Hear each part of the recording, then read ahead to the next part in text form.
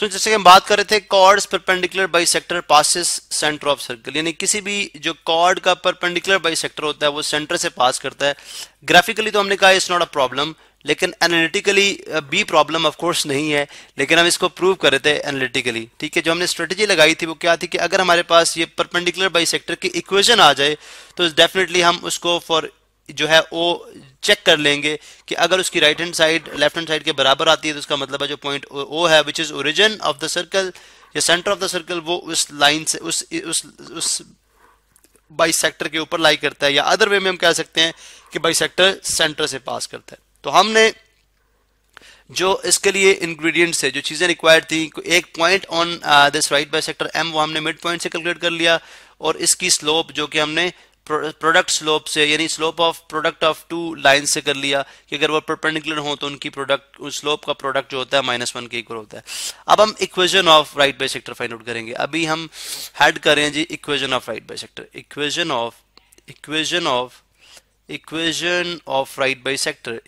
Of right bisector कैसे calculate किया जा सकता है।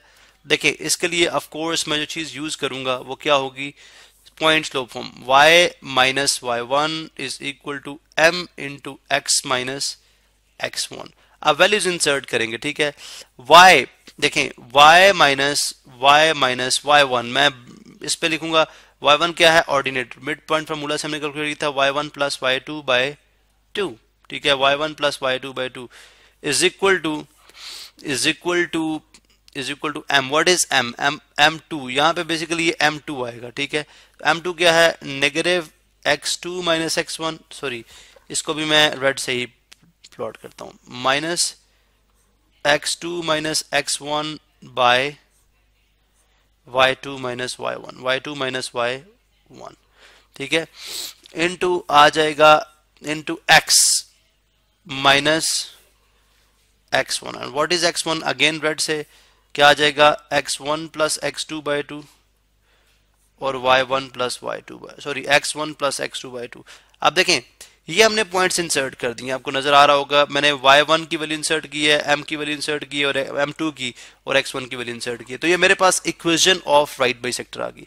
अब हम कहते हैं इफ 0 0 टू चेक, या चलें टू चेक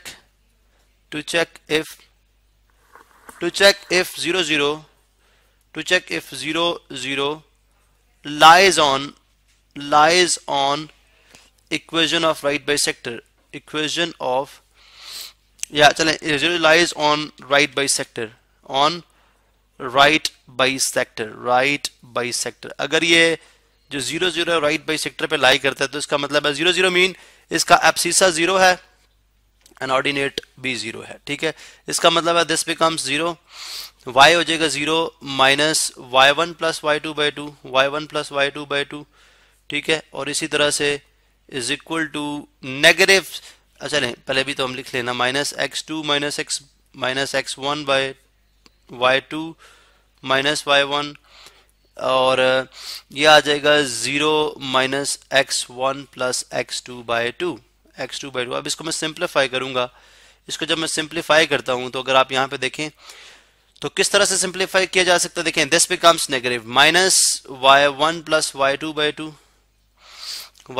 2। ठीक है, और इसी तरह से 0 minus something is 0, 0 minus something is minus, ये वही रहेगा, and minus into minus is plus, तो ये बन जाएगा प्लस x2 माइनस x1 और y2 minus y1 into x1 plus x2 या बल्कि x2 प्लस x1 लिख लें, because some of cumulative law जो है वो सम का होल्ड करता है। मैं इसलिए x2 प्लस x1 लिख रहा हूं, ताकि ये x2 माइनस x1 लिखा हुआ तो हम a plus B into a minus B into a plus B formula apply कर सके। अब दोनों साइड्स को अगर आप 2 से मल्टीप्लाई करा दें, इस साइड पे भी तो और इस साइड पे भी, तो डेफिनेटली ये 2 इससे कैंसिल आउट हो जाएगा और ये 2 इससे कैंसिल आउट हो जाएगा, ये इधर डिवाइड हो रहा है इधर जाके मल्टीप्लाई हो जाएगा, तो दिस बिकम्स, ये बन जाएगा negative y1 plus y2 into y2 minus y1। ठीक है, बल्कि इसको भी उसी फॉर्म में लिख लेते हैं, y2 प्लस y1 लिख लेते हैं। ठीक है, इसको मैं लिख लूंगा y2 plus y1 into y2 minus y1 is equal to x2 minus x1 into x2 plus x1, x2 plus x1, ठीक है। अब ये a plus B into A minus B, this is a plus B और ये a minus B है, और इसी तरह से ये भी a प्लस बी है and this is a minus B. तो ये किसके इक्वल होता है? a square minus B square के इक्वल। इसका मतलब है y2 square minus y1 square, ठीक है, इज इक्वल टू ये आ जाएगा जी x2 square minus x1 square. अब इसको अगर आप नेगेटिव के साथ देखें तो नेगेटिव के साथ ये क्या बन जाएगा? Minus y2 square minus into minus plus y1 square is equal to x2 square minus x1 square.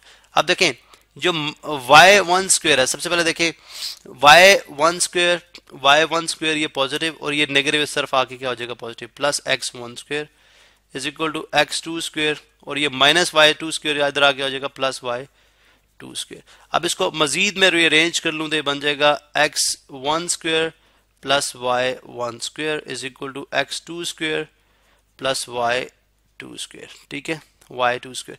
अब देखिए इक्वेशन ऑफ सर्कल क्या थी? वी नो कि इक्वेशन ऑफ सर्कल क्या है? x square plus y square is equal to a square होता है, ठीक है, is equal to a square होता है। अब ये भी तो उसी फॉर्म में, इसका मतलब this will become two equal to a square and this will become equal to a square. इसका मतलब left hand side equal right hand side है। दैट मींस hence हम कह सकते हैं कि perpendicular bisector, then I can say perpendicular bisector of any chord अब ये मैं जनरलाइज स्टेटमेंट दे रहा हूँ, any chord passes through। अब जनरलाइज स्टेटमेंट देने के लिए मैंने इसको जनरलाइज ही पॉइंट्स लिए, passes through the center of circle, passes through the center of circle। तो hence proved, यही चीज हमने प्रूव करनी थी।